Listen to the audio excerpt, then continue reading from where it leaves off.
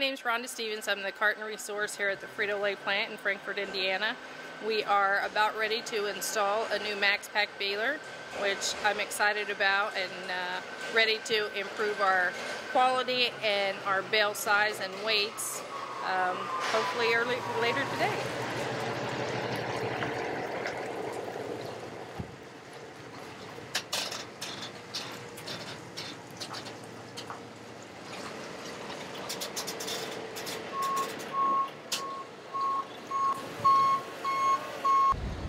We weren't getting the weights from our bales.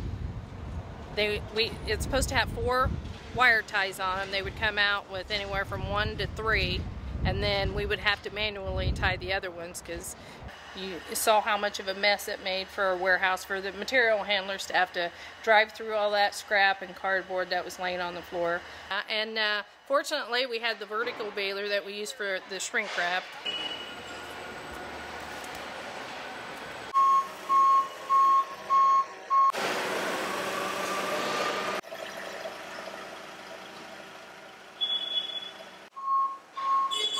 Yeah, we're looking for a lot better quality bales with the auto tie MaxPack baler.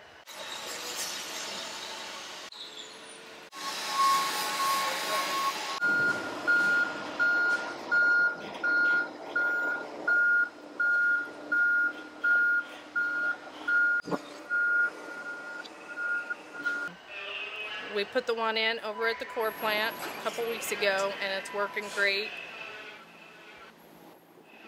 We're seeing a lot more bales coming out. We're getting a lot of nice bales from there, and good quality. All 5 wires are coming out very tight, and you know, the bales are basically like concrete. They are so tight. This way, being able to throw the totes in the baler, I'm able to get the revenue out of it instead of having to ship it out and someone else getting the revenue for it. So. And what about your zero landfill stuff? What's the next step? Just trying to get more recycled.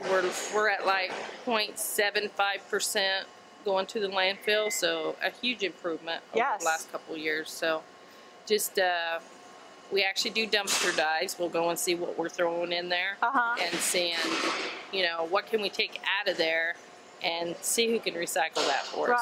Right. So